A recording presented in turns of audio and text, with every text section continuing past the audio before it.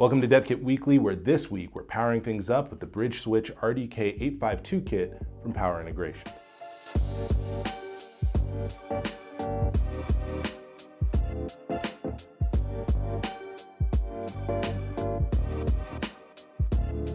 The RDK852 is a reference design for a 200-watt, three-phase inverter that delivers a continuous current of 0.62 amps per phase to brushless DC motors.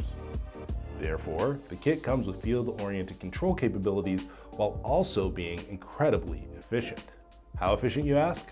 So efficient that you wish you got this score on your final exams in college.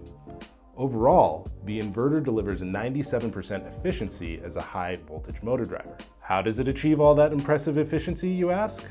Well, that all starts with three onboard Power Integrations BridgeSwitch BRD1263C devices.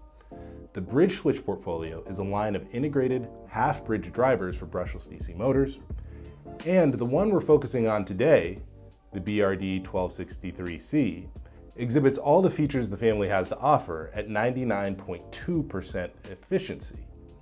This is so efficient, in fact, that it eliminates the need for an external heatsink, which you'll also note isn't present on the RDK852 kit either.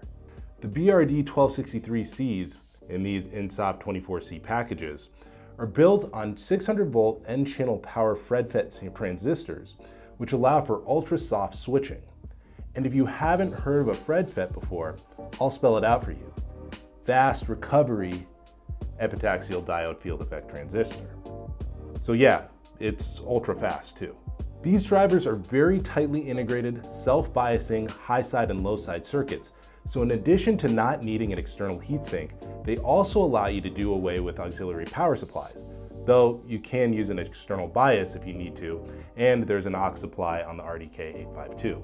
The BRD1263C drivers include a self-configuring system-level monitoring input, and because monitoring on its own isn't enough, obviously, it also contains mechanisms like simultaneous conduction lockout protection and internal dual-level thermal overload protection. In addition, adaptive dead time is also supported to help guard against shoot-through currents during switching operations. Now, in terms of communication, the BRD1263Cs use a single-wire interface to report status updates and faults to a host controller.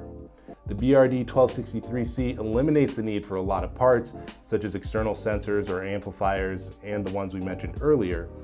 But one IC you can benefit from is a converter IC like the LinkSwitch TN2 LNK3204D, which is also on board the RDK852. The LNK3204D is a buck boost, and flyback converter that, in this case, is configured in a high voltage buck conversion topology. It's designed around 725 volt MOSFETs and runs on just 66 kilohertz at accurate current limits. This low operation has several benefits, including that it enables reductions in the size and cost of magnetic and output capacitors, and it means that you can work with off-the-shelf inductors, which are also usually low cost. Like its sister part from Power Integrations, the LNK3204D packages a lot into one part, including an oscillator, self-biasing, input and output overvoltage protection circuitry, and reliability features like frequency jittering, hysteretic over-temperature protection, and so on. If you put all that together with another linear regulator, a current sense amplifier, and that aux power supply circuit I mentioned before, what do you get? Well, you get a 340 volt DC input, 200 watt three-phase inverter that is the RDK852. The RDK852 high voltage inverter reference design accepts 270 to 365 volt inputs and turns those into that continuous 0.62 amp current mentioned previously that you use to drive the BLDC motors. The inverter supports motor speeds of up to 5,000 RPMs, which is where that field-oriented control comes in.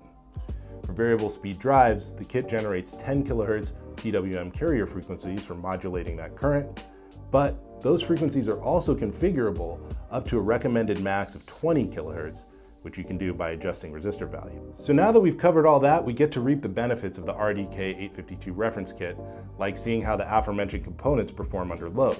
It's really great for analyzing things like startup power sequencing, steady state phase voltages and currents, thermal characteristics, power consumption, and, of course, efficiency, in addition to a host of other parameters. If you check out the user manual, you can even find tests against abnormal motor operation, and overloads on single and three-phase motors, and there are even tips there on how you should set up your test bench to improve the accuracy of your measurements. You know, it's really easy to take motor technology for granted because it's literally everywhere around us and we don't even notice.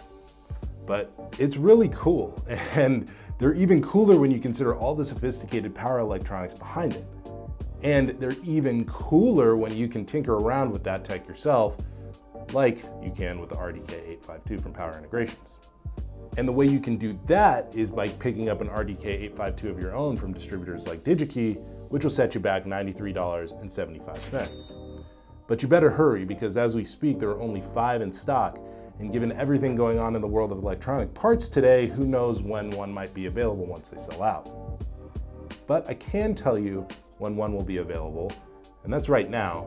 If you enter this week's raffle, you could be opening up your mailbox to this RDK852, and no, there won't be a 10 to 12 week lead time, and of course, best of all, it's free. All you have to do to enter the raffle is click the link on your screen, and that link is also in the description below. So that brings us to the end of this week's DevKit Weekly. But if you're building a consumer appliance or power tools or robotics or really anything that requires precision motor control, make sure that you start with the right foundation, and you can do that by going over to power.com and looking at all of the power subsystem components that they have there. Anyway, like I said, that's it for this week. Thanks for watching, and we'll see you on the next DevKit Weekly.